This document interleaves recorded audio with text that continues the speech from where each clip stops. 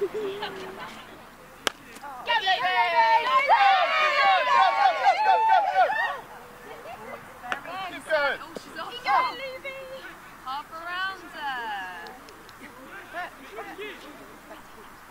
on, Jack.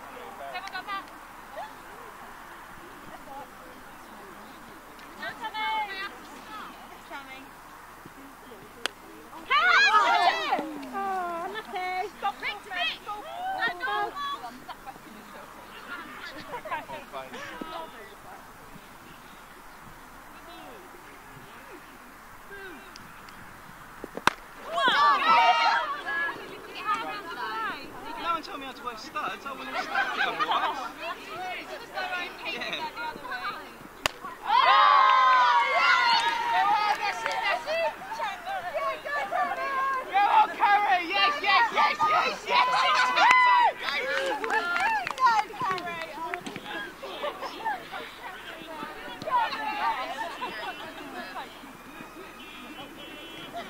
High ball!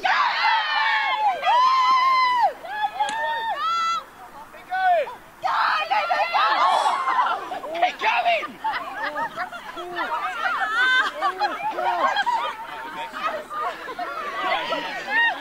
You're right.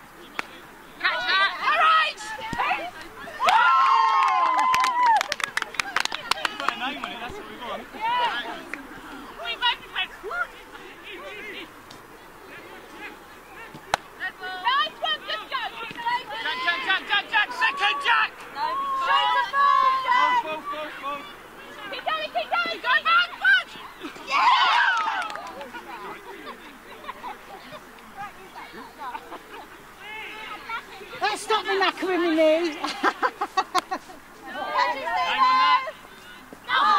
Beth, a 13-4 victory there. How do you think that game went?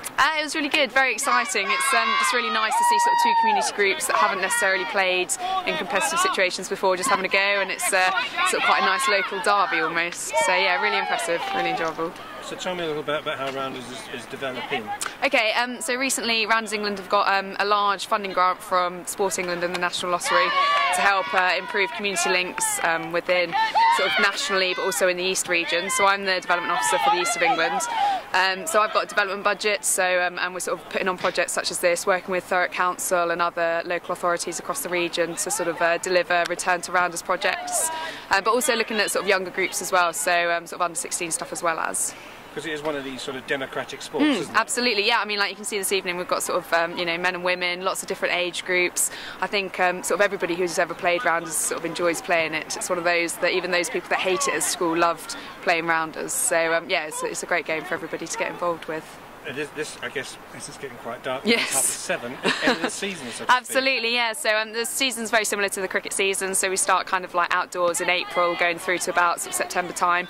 But we have actually recently developed a new indoor version of the game. So sort of working with Mandy and the Thurrock group at the moment to sort of organise some indoor sessions, which will run throughout the winter. And I think they're looking to do the same over in Havering and Upminster. So maybe we'll have a couple more sort of local games actually indoors as well as.